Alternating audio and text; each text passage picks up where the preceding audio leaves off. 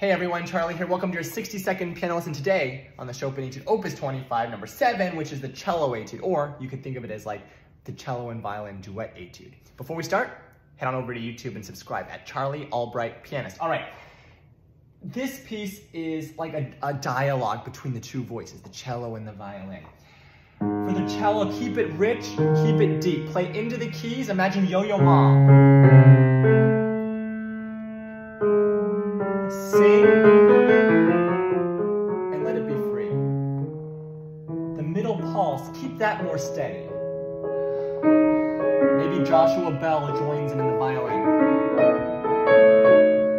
Keep the two voices, the cello and the violin, free. Let them be like the soloists. Very pained, but very gorgeous.